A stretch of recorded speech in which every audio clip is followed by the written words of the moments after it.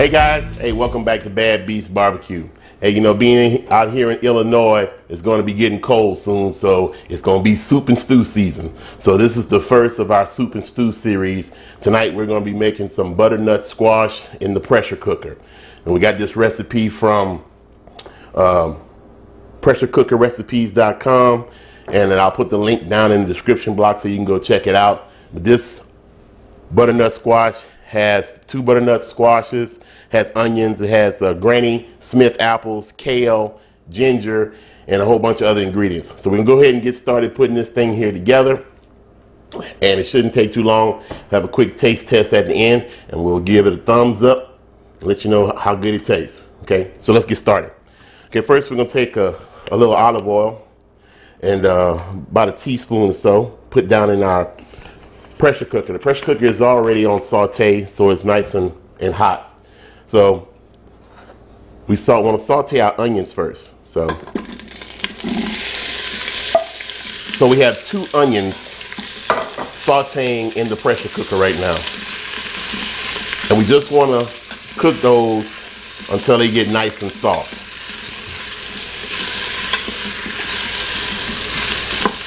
That's a great smell with the olive oil, the onions and things of that nature.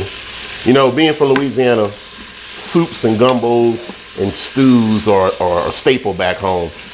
You know, a lot of people who don't have a lot of money and things, soup is the mainstay for their meals, things of that nature. Growing up in the country, well, I grew up in Baton Rouge, which is the city, but growing up, my dad and them grew up in the country, so they used to make all kind of soups and stews and things, chicken soup, all kind of beef stew and things of that nature. So this is something that I was kind of raised on, right?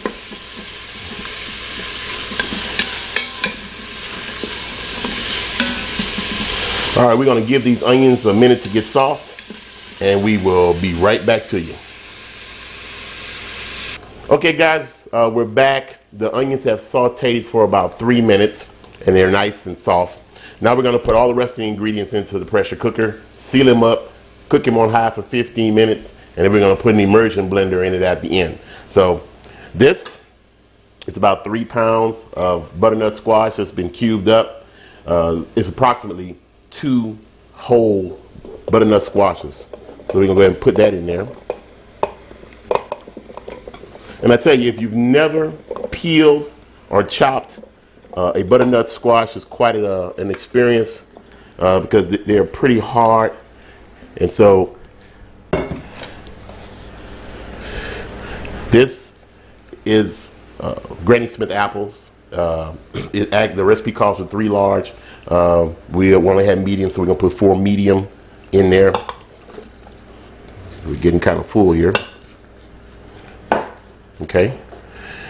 Then we have 2 teaspoons of fresh grated ginger. That goes in there. Smells great. Okay.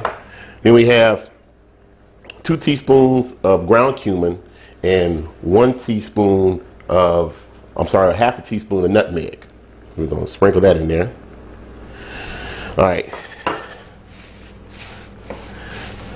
We got 2 cups of kale that's supposed to go in this pressure cooker. We'll just have to kind of pack it down. And I assume that this is going to cook down. So, and then last, we got 5 cups of chicken stock. Okay. So we're going to slowly pour that in here. And I say once again, like I always say, we got this full to the brim, so hopefully we won't have some type of catastrophic accident. Okay. So we're going to lock them down, and make sure you always check your seal. We double check the seal and make sure that it was sealed correctly. Okay, we got it locked down. We got it sealed. Now we're going to cook this for 15 minutes on high. And then when we come back, we will release the pressure. We'll use an immersion blender to blend all the ingredients together. And we have some heavy cream, a little maple syrup, and a little cheese that has to go on top of it. And then we'll give it a taste test and we'll see how it works out. So we'll come back when the pressure cooker has done its job. So don't go nowhere. We're back. The pressure cooker has cooked the ingredients for 15 minutes under pressure. We did a quick release, so always be careful when you do a quick release on your pressure cooker because of the steam. Be extremely hot. So we're gonna go ahead and open this thing up and see what it looks like. Oh man, that looks great. Smells wonderful. Now we got a few more ingredients to add, and then we're gonna put our immersion blender to work. So we gotta add 1 whole pint of heavy whipping cream.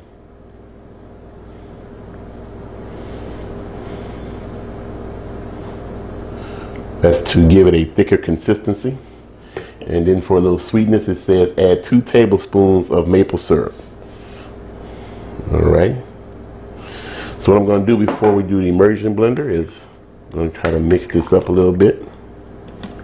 There's a lot of liquid in here, and the squash has definitely softened. I'll give you guys a close-up look of this. All right. You can see how the squash has gotten real nice and soft in the apples. So we're going to go ahead and put the immersion blender in here. Okay, so we're going to go ahead and cook this. Put the immersion blender to work. We're going to start off on low at first. And we're going to try to get a good smooth consistency.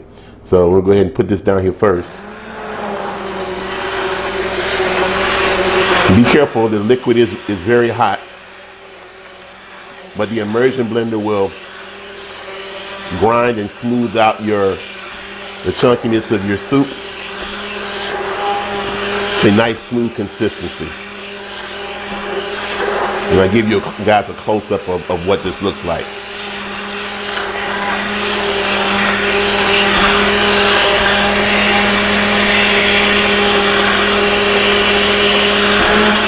So let's go ahead and finish using this immersion blender to smooth this out. And once we're finished, we'll come back with a bowl of this delicious smelling butternut squash soup, give you a taste test, and let you know how it worked out. So hang around. All right, guys, the immersion blender worked great. The soup is nice and smooth. As you can see, there's no chunks left in it. You can see the bits of kale, and it is nice, smooth consistency. You can smell the granny apples and things of that nature. And we took a little taste of it, and it tastes fabulous. We're gonna go ahead and fix a little bowl of this and have a taste test, and go ahead and call this a wrap. Okay. So get our ladle here. Get us a little bit. Now, the recipe says you can use a little cheddar cheese on top of your soup. I'm not a big cheddar cheese fan, so I won't put any on top of mine, but I'm sure the wife and my son will, because they love cheese, okay? So let's go ahead and have a on-camera taste test. It is extremely hot.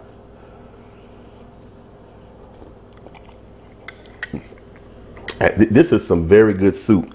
I can taste the apples, the smoothness of the butternut squash. You can't taste the kale, but I'm sure the kale is there for some added nutritional value. You may need a little salt to taste. It depends on your preferences.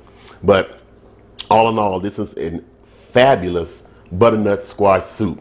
So this is gonna go well during the winter time to keep you nice and warm, okay? So that's about it. That's all we have time for tonight. As we always say, where there's smoke, there's fire, and if there's fire, then damn it, it just might be a barbecue there. So get yourself a pressure cooker and fix yourself a little soup, okay? See you around the smoker.